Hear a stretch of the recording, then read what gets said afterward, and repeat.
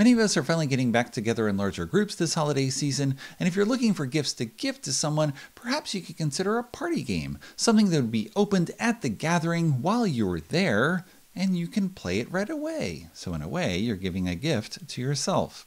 In this video, I'll go over a half dozen party game suggestions based on the ratings of hundreds of thousands of BoardGameGeek users and the BoardGameGeek team, which has tried to ensure that all the games are in print, at least in the United States, which is where most of us are located, so that's what we know best.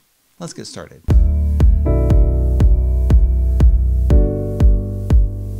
Codenames is played in teams, and it's ideal for parties because people can join a team mid-game as they arrive.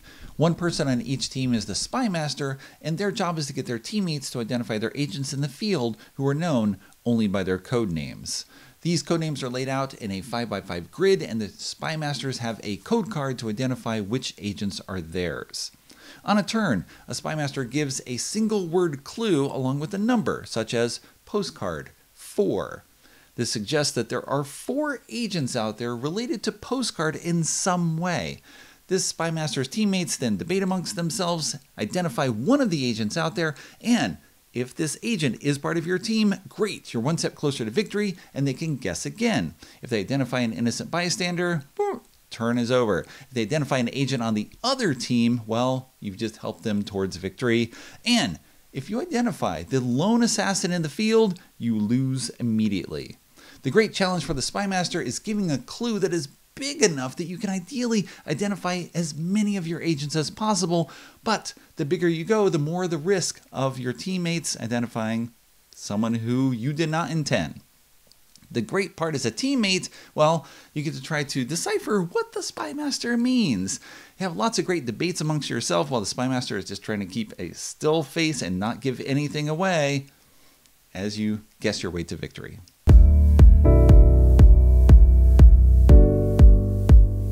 Decrypto is another team-based deduction game, but unlike Codenames, it requires a lot of thought and creativity over the course of the entire game in order to succeed.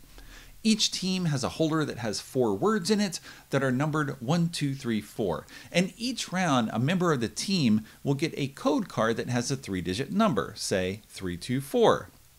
That person has to give clues based on the word in slot 3, the word in slot 2, and the word in slot 4, so that your teammates can answer with the code 324. However, the other team gets to try to guess your code first. And if they intercept that code, they get a decryption marker, and if they get 2 of those markers, they win. If your teammates do not give the correct code, you get a penalty marker, and if you get 2 of those, you lose.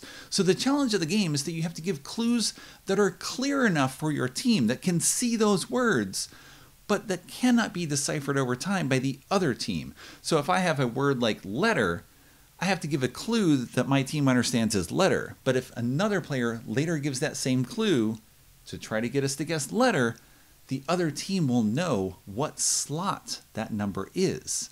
So you have to give a wide variety of clues for very common words that ideally only your teammates understand.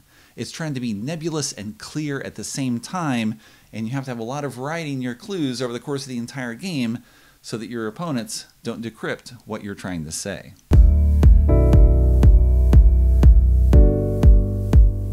Just One is the 3rd deduction game on this list, but unlike Codenames and Decrypto, it is a cooperative game in which everyone is trying to land on the right answer. Each round, one person is going to be the guesser, and they are trying to guess the answer, which is going to be just one word. Everyone else is a clue giver, and they are going to see this answer without the guesser knowing it, and they write down just one word as a clue. But before these clues are revealed, they show them to each other. And if any 2 people have written down the same answer, they're thrown away. Those clues are not revealed, and the guesser has to work with less information, which means the challenge for you as the clue giver is to figure out something that's unique enough that no one else is going to say it, and yet something that will still be helpful to the guesser. And your challenge as the guesser is to be confronted with this strange assortment of words and somehow see where they're all pointing. All too often, we don't even play Just One for points because the activity itself, the need to be creative with all of your clues and to decipher what people are giving you, is enjoyment enough.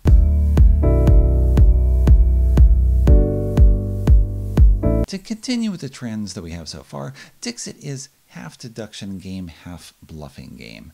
Each player has a hand of 6 beautifully illustrated cards, typically with surrealistic imagery, and on a turn, the active player, the storyteller, chooses one of the cards in their hands and says something about it.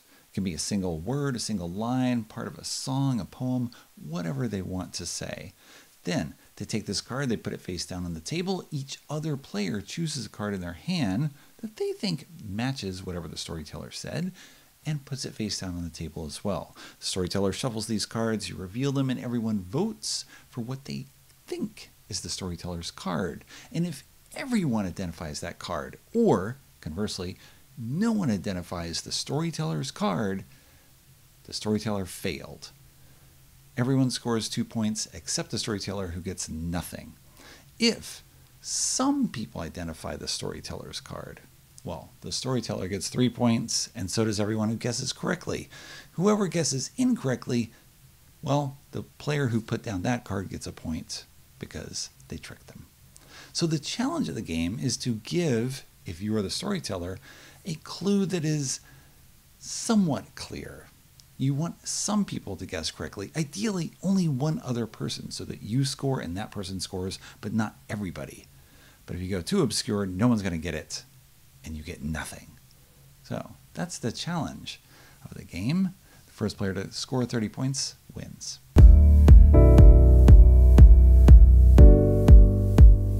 Like Dixit, One Night Ultimate Werewolf combines deduction and bluffing, but with a high dose of chaos mixed in. You might be familiar with the traditional party game Werewolf, in which each night werewolves eat one of the villagers in town, and each daytime, all the humans vote on who to lynch as a werewolf.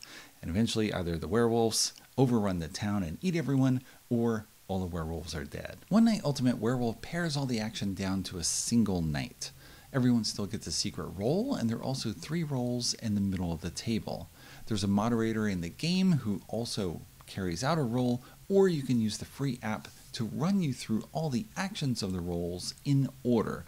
And that's important because many of the actions will be swapping role cards over the course of the evening. Werewolves get to look at each other. The seer is going to look at 1 or 2 cards. The troublemaker is going to swap 2 people's cards without looking at them, and they don't know that they've been swapped. The robber is going to swap their card with someone else's and then look at it so they know their identity as well as the person they stole from. The drunkard is just going to take one of the roles in the middle instead of the drunkard, but they don't even know who they are. After all the shenanigans at night, everyone wakes up. You're going to argue about who you were and what you did, and then everyone is going to vote on one person who they think is a werewolf, and if a werewolf is killed, the villagers win. If not, the werewolves win. Everything's simple, boiled down to a minimum. The game plays with 3 to 10 players, and there's lots of different roles to use, so you can swap things up, and things can get very complicated with all of the swapping and lying that will happen.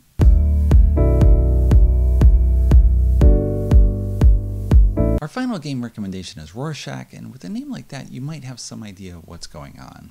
3 word cards are revealed each turn, and they are marked with different symbol tokens. 3 images are revealed as well, and 1 person on the active team, the test team, is the test subject for that round, and they are going to mark the images with the same symbols as are on the word cards, but face down. They're making secret associations between word and image, and the other people on the test team, that player's team, try to identify what those connections are. They're going to talk amongst themselves, choose one of the images, and mark it with the symbol that is on the word that they think the test subject made the connection with. But the opposing team does this as well. They're also going to choose a symbol and mark it.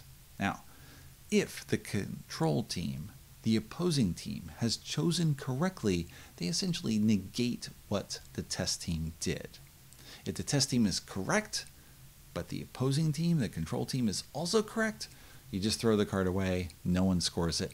But the test team, because they were correct, gets another shot at guessing one of the final 2 cards, the final 2 image-word association pairs.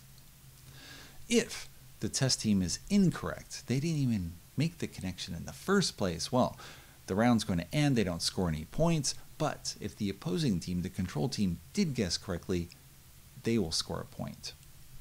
So you have a volley of points back and forth as people are guessing correctly about the associations that people are making between images and words. And the game continues until one team has scored at least 4 points and is 2 points ahead of the other team, at which point they win.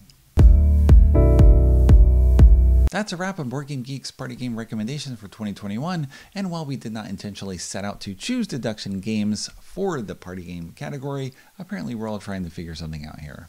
If you are looking for other game recommendations, you can go to boardgamegeek.com/gift guide, and you'll find recommendations in more than 15 different categories of games, such as cooperative games, card games, family games, two-player games, and much more.